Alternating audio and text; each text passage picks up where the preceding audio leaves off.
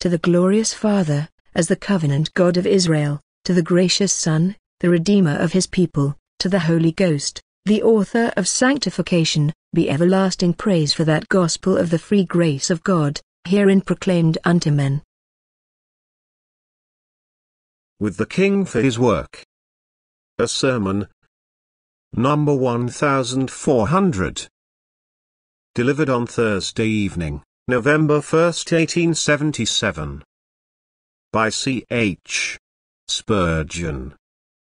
At the Metropolitan Tabernacle, Newington. These were the potters, and those that dwelt among plants and hedges, there they dwelt with the King for his work. 1 Chronicles 4:23. A slogan for Sunday school teachers. All labor is honorable. No man ever needs to be ashamed of an honest calling. Whether a potter or a gardener, or whatever else his occupation may be, the workman need never blush at the craft or toil by which he earns his honest wage. In the sweat of your face shall you eat bread, belongs to us all. The sluggard may well be ashamed of his sloth, but not the diligent man of his industry. It is quite certain that the Word of God does not disparage the most humble calling. I suppose that there is scarcely a trade or occupation which is not mentioned in sacred Scripture. The rough hand and the rugged face of the peasant are to be preferred before the dainty finger and the sleek form of the Pharisee. And the election of divine grace has comprised men of all sorts, herdsmen and fishermen, brickmaker and tent maker, those who ploughed the soil and those who ploughed the sea. From all ranks and classes and conditions of men God has been pleased to call forth his own, and he has loved them, none the less, because they have had to soil their hands with potter's clay, or bend their backs to till the field. Wretched is the clown who sits in the shade while his comrades work in the sun. There is an honor, then, and a dignity, too, in humble honest toil. The Bible itself does not disdain to record the humble craftsman's name. To serve a king always was and still is deemed a thing to be desired. Those who do such duties claim some deference from their fellows. Work done well, however common, is accounted worthy of its wage, but work done for royalty generally has some special attraction to commend it. Such a man is privileged by appointment to be purveyor of this or that to Her Majesty, the Queen, and he takes good care to let us know it. It is published in his shop window. It is painted over his door. It is printed on his cards. It is pointed out on his invoices. He is, by appointment to the Queen. Royalty seems to dignify him. But, beloved, there is a king whom it is a real honor to serve, an honor which angels appreciate, which archangels delight in. That king is the King of Kings, and of him we shall speak tonight, and of his service. Earthly kings have many servants, and so has the King eternal.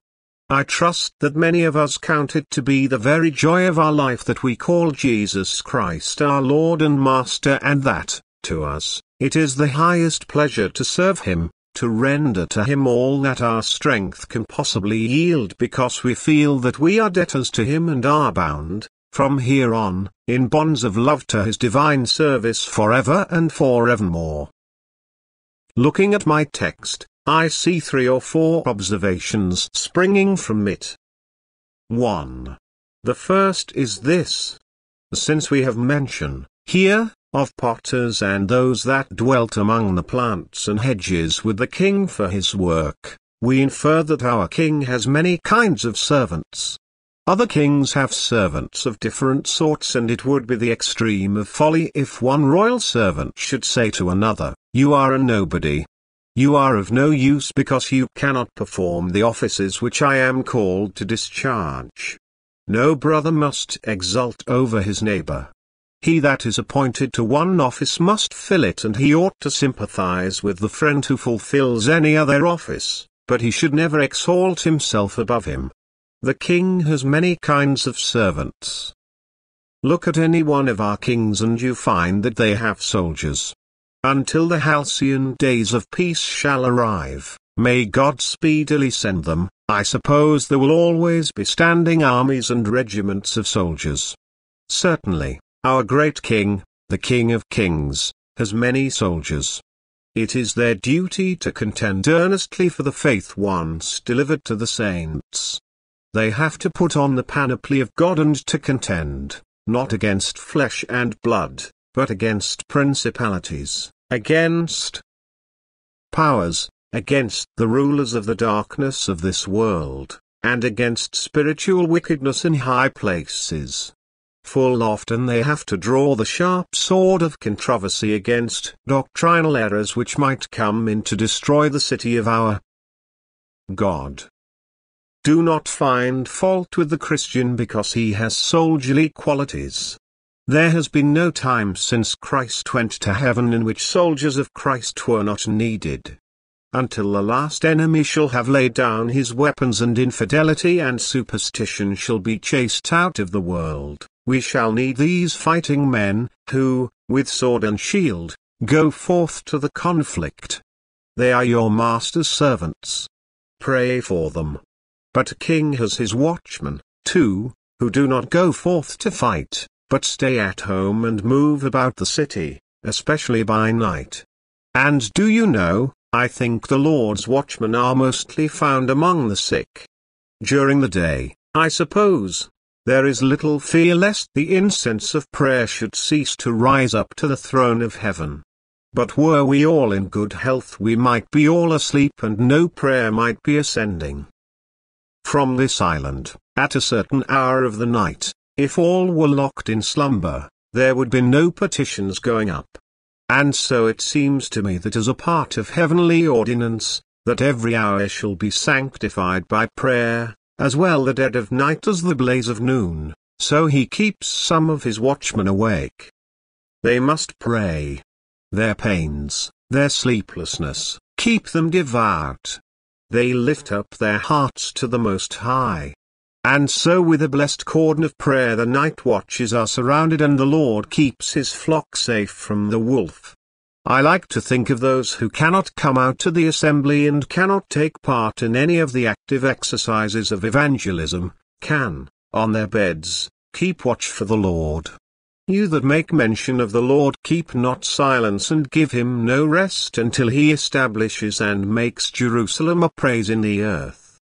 These are his remembrances, these consumptives, these sick folk, who in the gloomy hours of night keep awake and pour out their heart like water before the Lord.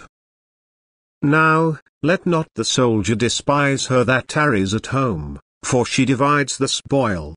Let not Barak exult over feeble Jael who keeps the tent, for it may be that her prayer shall drive the nail through the adversary's brow and it shall not fall to Barak to be honored, but unto the humble stay at home.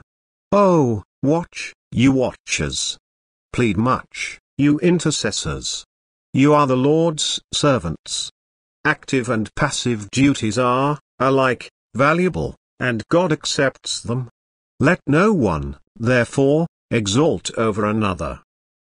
There are some of my master's servants that are his heralds. You know that great kings have their trumpeters to go and proclaim for them.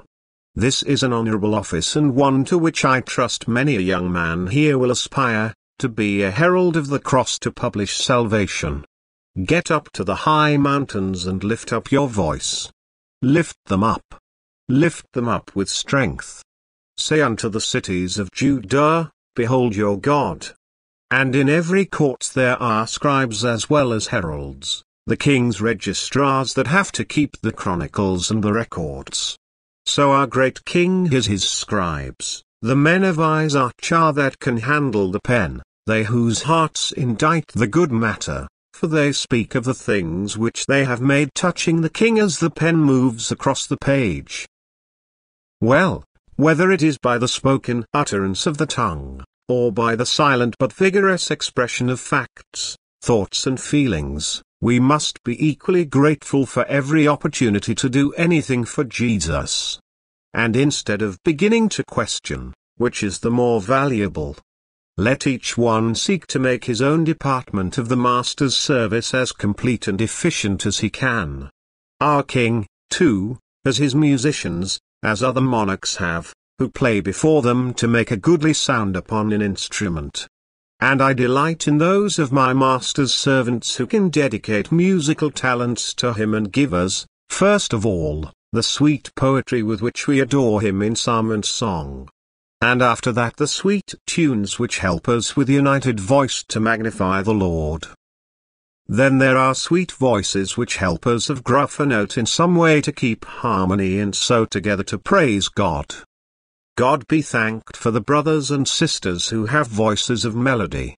Let them consecrate it to their Lord and train it and use it always with discretion, not perhaps too loudly, and yet sometimes not too softly, either. Still, in a king's house they do not all sing. They cannot. There are some that make no melody. Servants are there in the royal palace that make no music unless it is with the brush and the broom, or whose music consists of the motion of their willing feet as they wait at the table, or as they go from chamber to chamber upon the royal errand. Now, let not those who can sing his praises exalt themselves above those who can only perform the lowest service for the Lord. And let not those who are performing the real service of life think that there is something about their labor that is more acceptable than the singing of Jehovah's praise, for it is not so. Each one in his own order, all acting with the right motive, all helping to take their part in the right spirit, all shall be equally acceptable with God through Jesus Christ our Lord. Here is a great variety of servants. I cannot stop to go through them all, but you see the text mentions some of them called potters. I do not know, but they may supply a very good example for Sunday school teachers. Let them not be ashamed of the metaphor, for I cheerfully put myself with them, as I hope the minister may have some claim to be classed among the king's potters. What do the potters do but take the clay while it is yet pliable and soft, and put it on the wheel and make the wheel revolve, and then with thumb and finger fashion the clay as it revolves before them, to make a vessel fit for royal use? Well, dear Sunday school teachers, if ever at any time the human mind is pliable, it is while a child is young. We would, all of us, find it hard to learn who never had studious habits till we reached the age of 30 years or upward. Many a man is willing enough to be a student, but he has not the faculty for it. His skull has become set and hard and tight, and he cannot make his brain work as he could have done if he had begun earlier. But with the younger folk, oh, what an opportunity there is to do a world with them. We cannot fashion them unless the hand of the Lord is with our hands, unless God makes their hearts soft, unless he puts them on the wheel for us. But if he does that, oh, how a mother's hands can mold her boy. How a teacher's heart can mold the boy or girl committed to him or her, and how throughout life the men and women of the future will bear about them the marks of the teachers of today. You are the king's potters. May he help you to do the work aright. And then there is another class of workers mentioned, and those, I think, are like Sunday school teachers, too, those that dwell among plants and hedges. These were the king's gardeners. They dwelt in sheltered places, in enclosures that were protected by hedges to keep off the wind and so retain the heat. They lived in pleasant retreats where air plants could grow. Now this is just what the Sunday school teacher should be. He tries to get the plants out from the wild waste and bring them into the garden walled around, chosen and made peculiar ground. The little spot enclosed by grace, out of the world's wide wilderness. He knows the church is the garden of the Lord, and he longs to plant many little slips in it. And I bless God that there are some teachers that my eyes rest upon who have planted many little slips that have been growing well. I thanked God when I saw them first take root. I bless the Lord when it is my business to water them as it is mine, now, and still that of their teachers. And I hope it will be the business of the teacher and the pastor, too, to gather much fruit from these little plants that we dwell among, that we plant, that we water and we tend. Dear friends, if you are engaged in this service, it is a right honorable one. The first man was a gardener and the second man, the Lord from heaven, was supposed to be a gardener, and the supposition was not untrue, for never was there such a garden as he planted. It is he who makes the wilderness to rejoice and blossom as the rose. Because of his own excellency and because of the plants that he has nurtured, the church is a garden of unparalleled renown. Thus there are many servants of our great Master, and I will only say this much more concerning them, how blessed it is to be included in the number. Oh, one does not mind what department he takes so long as he may but serve Christ. I have often prayed by myself a prayer like this: Lord, make me the doormat of the church. Let everybody wipe his boots upon me. Let me bear the mud and the mire so long as my Master's temple may be kept clean by me. And I think any Christian man will wish to take the lowest and most menial place so that he may be accounted of by our Lord as among his servants who serve him. The dishwashers in Christ's kitchen are more honorable than the counselors of an imperial court. They that have to do the worst and blackest work, if such there is to be done for the great Master, have a higher esteem in the judgment of perfect spirits than those that rule empires, conduct armies, but know not the fear of God. 2. I proceed to our second observation. All who live with our King must work. Read the text. There were the potters, and those that dwelt among plants and hedges, there they dwelt with the King for his work. They did not live on the King's bounty and dwell on the King's country estates to do nothing, they dwelt there for his work. I do not know whether all that call my Master, Lord, have caught this idea.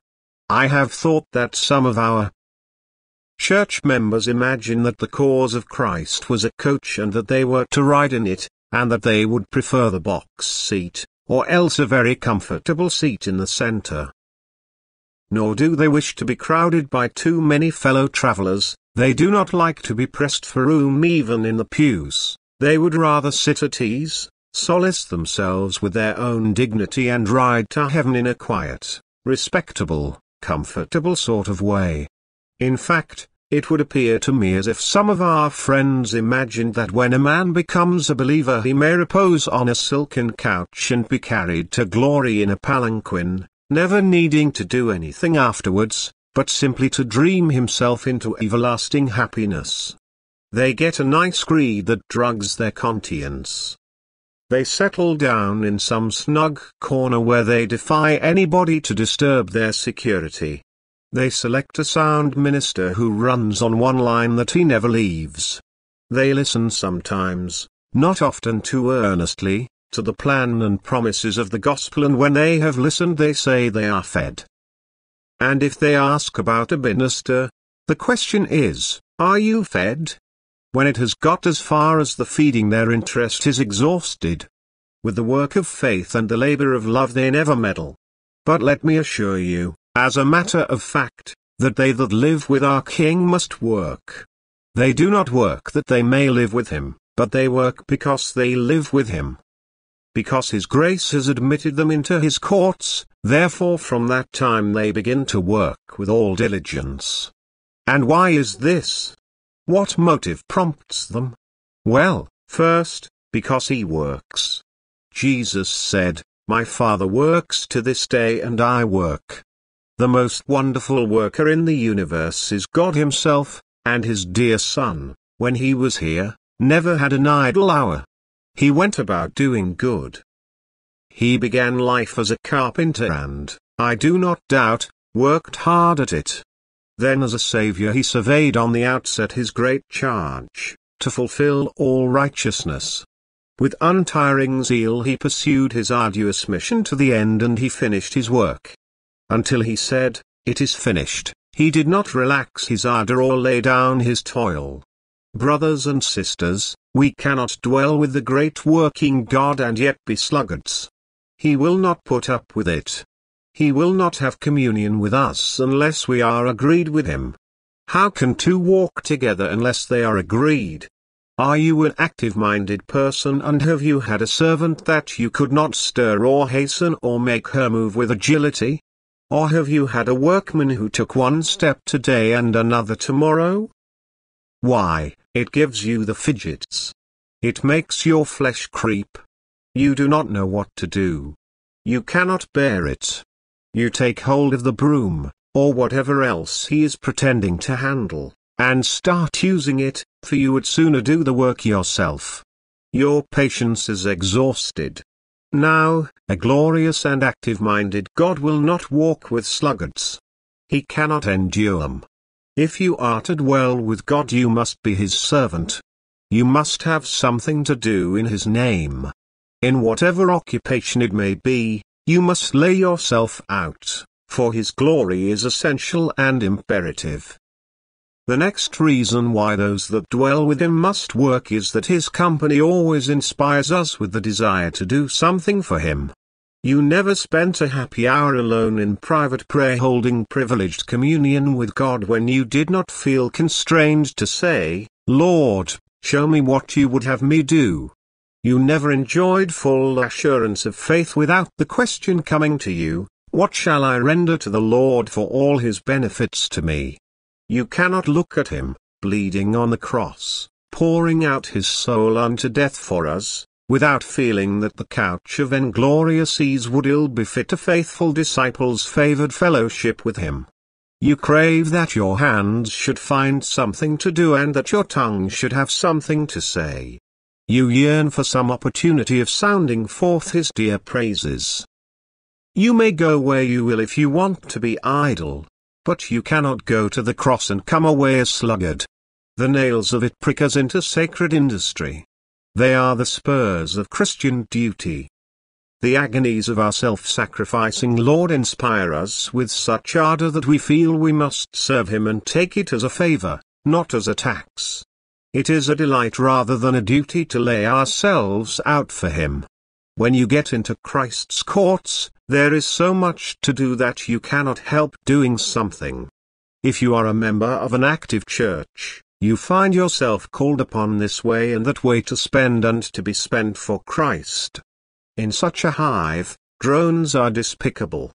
If you live where there are young converts, where there are tried believers, where there are backsliders, where there are hopeful penitents, as these come under your notice, you perceive that your master's house is full of service. You cannot refrain from taking some share in it and taking it eagerly, anxiously and cheerfully. No, a true Christian cannot stroll outside his master's house without feeling calls to service. Can you walk these streets and have your ears assailed, as I grieve to say you must, with the filthiest language from working men, who seem, to my mind, to have become more coarse in their talk the last 10 years than they used to be? Can you, I ask, go down a street and have your blood curdle at the frequent oaths without feeling that you must be up and doing? Can you see these streets swarming with children and not come forward to help the Sunday school? Can you watch the multitudes of boys and girls streaming out of the board school and not say to yourself, what is done with these on the Lord's day? Others must be hard at work with them, why am I not doing something? Everywhere, on all hands, work is suggested, and especially by the activity of our adversaries. See how they compass sea and land to make one proselyte. See how the devil incessantly goes about seeking whom he may devour. He appears to have lost his eyelids. He never sleeps. He is intent upon devouring the souls of men, and all the incidents and accidents we meet with say to us, "Are you Christians? Then bestir yourselves. Are you the King's servants? Then be up and doing, for there are thousands of things that must be done at once." if done at all, without waiting to discuss the best way of doing them. At any rate, of this thing you may be quite certain: the professor of true religion who is negligent in his Lord's service must and will lose the comforts of his Lord's presence. I speak not, of course, of those who are sick, infirm, or helpless, for as I have already explained, by their patience and resignation and intercession they are exercising a very important part of the work of the Lord's kingdom. But I speak of those of you who might be actively engaged, and I regard it as a rule without exception that sluggish Christians become uncomfortable. When you meet with a brother or sister in Christ who is always grievous, complaining of doubts and fears, sighing and groaning, crying and moaning over an experience that puzzles, rather than profits, you need not ask many questions, for you may safely interpret all the symptoms. That person does not teach in the Sunday school. That person does not go out preaching in the villages. That person is very likely doing nothing. An earnest worker may be occasionally beset with temptations, but he will not be perpetually bewildered with these throes of anxiety. If that is the regular, habitual condition of the man, it looks as if he had a need of something to do. There are many flies, moths, spiders and cobwebs in the chambers of the lazy. Surely they would be brushed away if there were more activity for Christ. I think any minister will tell you it is the people who do nothing, themselves, in a church that find fault with those who do the work. With great discernment they can always discover flaws in the policy and practice of the earnest brothers and sisters who take the pains and do the drudge of office. Bless their hearts, why do they not do it better themselves? No, not they. They seem to think that their department in the sacred household is to find fault with their master's servants. Now one have looked all over his house, for I have been in it for years, occupying an official position. I have pried over my master's books and I have been into his record office, but do you know I have not found anywhere that he has ever issued appointments to any ladies or gentlemen to be the supervisors and censurers of his servants. I believe they act without commission and that they will probably go without any wages. Or if all service rendered meets with an equitable retribution and the wages of sin is death, their carping will bring them no comfort and their reviling will be requited with bitter remorse. O brothers and sisters, there is no excuse for your culpable inactivity. Christ walks at a quick pace. If you want to walk with him you must not loiter. He is no friend to the sluggard. I cannot always tell you where fellowship with him may be found, but I can tell you where it can never be enjoyed. He is not where idlers lounge and congregate to gossip with jibe and jeer, with slur and sneer, railing at the very men whose conduct proves their conscience so pure they would blight their own interests to bless the Lord's cause. He is with his people who are diligently devoted to his service and seek him for strength to do that service well. Those that live with our King must work. 3. Now, thirdly, those that work for our King ought to live with him. That is the other side of the coin, for these potters and these gardeners dwelt with the King for his work. I offer to the Sunday school teachers of the south side of London a slogan which may last them for life, with the King for his work. Put that up, now, over your mantelpieces. With the King for his work. Work, by all means, because you are with the King. But get with the King, by all means, because you want to do his work. Oh, how important it is that every good servant of our Heavenly Master should be with him. Why? Do you ask me, why? Because you cannot know his will if you do not live with him. He that lives with Christ gets his orders every day and oftentimes from moment to moment. He gets guidance from his great Lord's eyes. He says, "You shall guide me with your eyes." You know how a servant in the house watches her mistress. The mistress does not always need to speak. Perhaps it is at a dinner. There is a number of guests. She does not keep calling Mary, and instructing her in measured sentences to attend to the various requirements, but by a simple movement of her head, or a quiet glance of her eyes, Mary can understand all her mistress wishes. Now, those who live with Jesus Christ have a sort of secret alphabet between themselves and Him. Oftentimes when a Christian man does the right thing, you read as a story, or as an anecdote that enlivens a book, how strangely wise he was, how he dropped the right word at the fitting moment, how he had a knack of giving the right answer to one who wrongly assailed him. Do you know why he had that knack? He lived with his master, so he knew what you knew not. He knew the meaning of his master's eyes and it guided him. Oh, I believe if Sunday school teachers and ministers live with their Lord they will be made wise to win souls.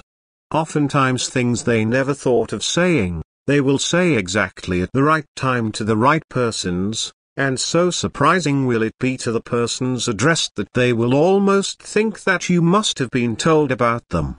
Keep close to your master and then you will know your master's will. Why should workers live with the Lord but that they may gather strength? Every hour of communion with Christ is an hour of increased vigor. In the old fable, when Hercules fought with the giant, he could not kill him. He flung him down with all his might and Hercules could fling a fellow about. He thought he had dashed him to pieces. But every time he got up, he was stronger than before. So down he flung him again. Surely, he thought, if I have destroyed the Hydra and the lion, I can kill this man, this giant. But up the giant sprang again because the old fable said that the earth was his mother, and every time that he fell, he touched his mother and got new life from her. So every time a Christian falls on his knees and draws near to his God, he gets a touch of his great Father and he gets new strength. When the devil throws a Christian to his knees, throws him down with such force, too, that he thinks, I will crush him, he gets up again and is stronger than the devil. Over he goes again. He trips him up, flings him down, but every time the Christian falls to praying, he rises from before the mercy seat like a giant against the foe. Oh, then, dwell near the Lord, for that is the source of your strength as well as your knowledge. Why should workers dwell with the King? Surely it is to keep up their enthusiasm. Humanly speaking, the very soul of Christianity is enthusiasm. Cold religion, well, there are some cold things that give one a chill to think of. Cold religion? It is the most ghastly spectacle on which a pure and fervent heart can look. Cold religion? Ugh! It is nauseous. There is only one thing worse, and that is a cool, listless profession, for Jesus Christ tells us that the lukewarm made him outright sick. To the Laodiceans said the faithful and true witness, I would you were cold or hot. So then, because you are lukewarm and neither cold nor hot, I will spit you out of my mouth. Let your faith be at furnace heat. Religion cannot long be lukewarm, it will either die out or it will kindle and set you all on fire. If it consume a man, then it only reaches the heat at which Jesus Christ lived. Somebody has very properly said, blood heat is the healthy heat for a Christian's soul. So it is. But what is the blood heat? The heat of our great atoning sacrifice, the blood heat of our blessed Redeemer when he sweat great drops of blood and gave himself for us. Would God we were filled with such flaming zeal. But you never can attain unto it unless you live with him. The world is cold and ice-bound and the church is chill and pierced with the east wind. Would you get into the tropics where luxuriant fruits grow? Live near Christ. Then you will become enthusiastic and pursue your work with a fervor all divine. We must live with our King, too, that we may be inspired with courage. I suppose some teachers are timid. I know some preachers are haunted with strange fears. The way to quicken courage is to look the King in the face.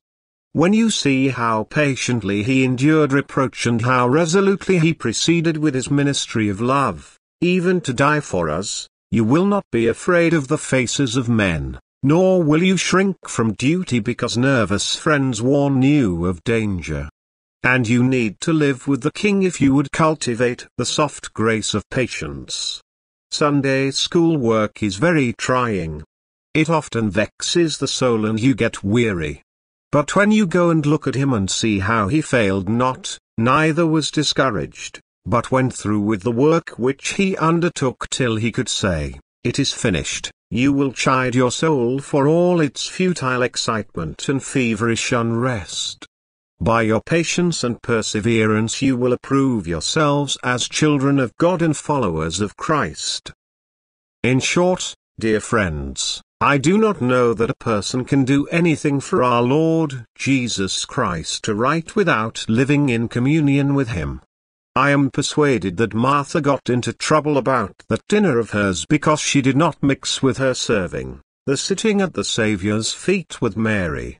I am sure that we can attempt too much and accomplish too little, for we can apparently do a great deal, but because we have not had power with God, very little may come of it. Steeped seed is the best for Sunday school teachers. It is always well to take care that the good seed you bring to the little plots, your children's little minds, has been soaked the night before in earnest prayer. It is wonderful how quickly it sprouts and what a deal of vitality it manifests if you soak it.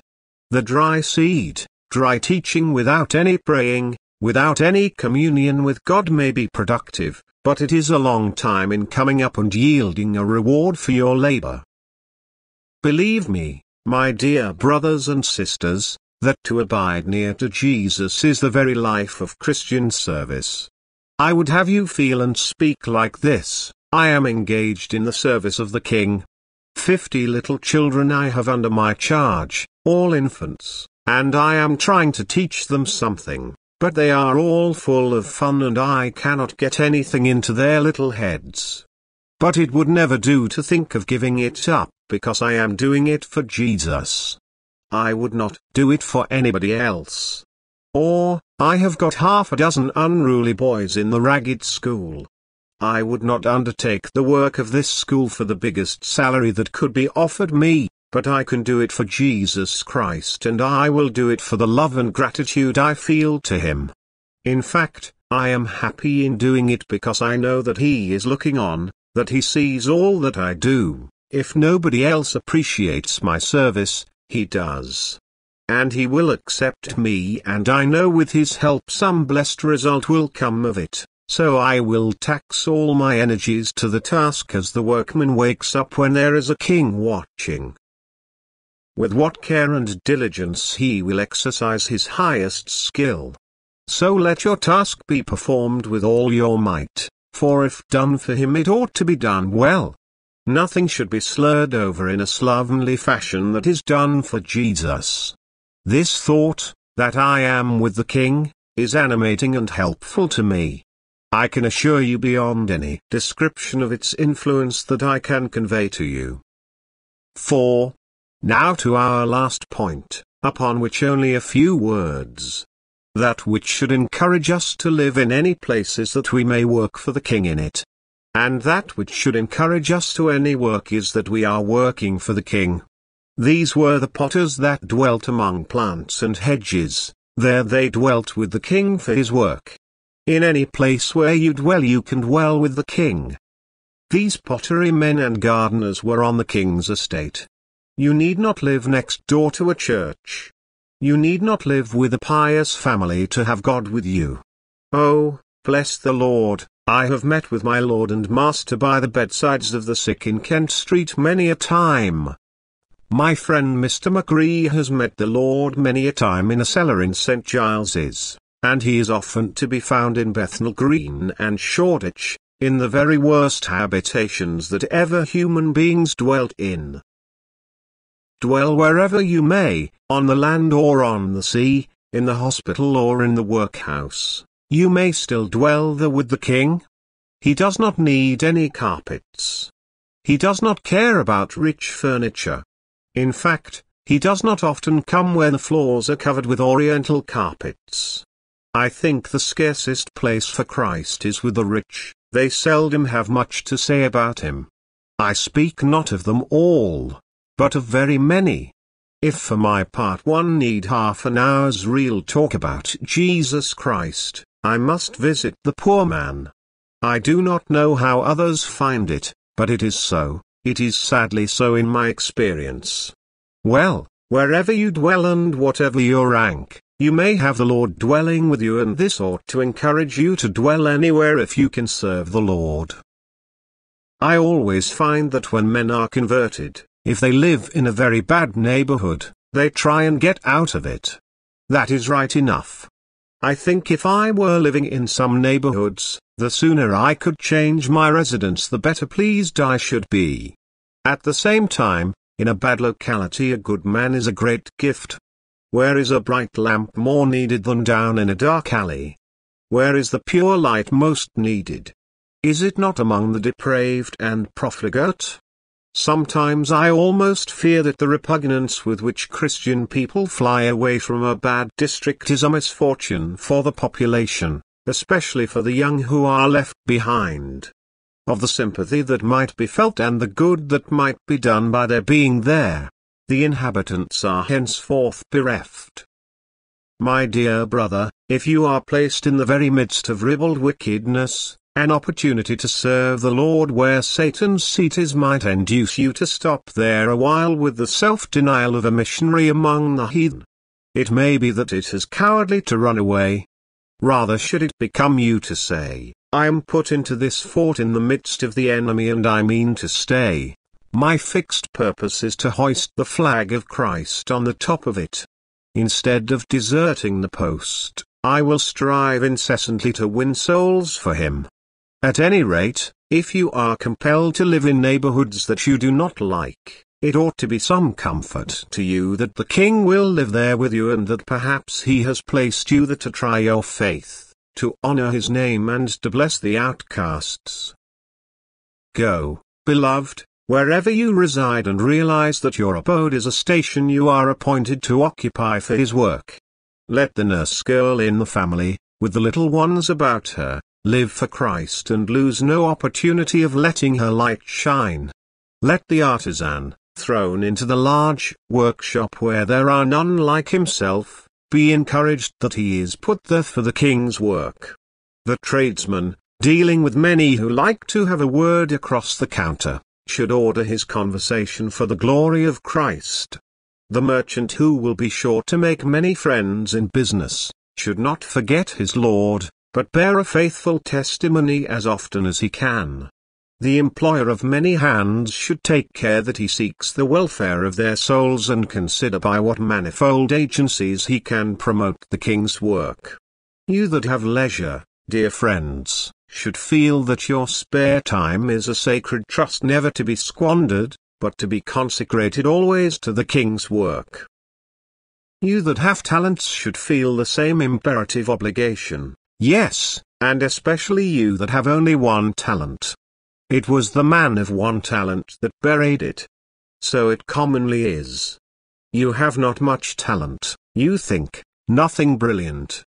Then the temptation is to go and bury your bit of bronze because you cannot display any glittering gold. Your conscious weakness produces a wicked conceit. Do not withhold your mite from the treasury because you have not $1,000,000 to contribute. Still live with the King for his work. Doubtless I have been addressing some who have never served the King, who do not know him, who do not love him. I am not going to ask you to work for him. No, number. My Lord needs none to work for him who do not believe in him. Come and trust him. Our soldier friends over there, a sprinkling of whom I am pleased to see and proud to salute, know how to enlist in the service. How does a man first become a soldier? Well, he receives a shilling. He receives and then he is a soldier. He that will receive Christ is made a soldier of Christ. It is receiving you have to begin with. And after you have received Christ, then you shall go forth and serve him. Put out an empty hand and receive Christ into it by a little faith and then go and serve him, and may the Lord bless you from that time and forever. Amen. From that time and forever. Amen. From that time and forever. Amen. From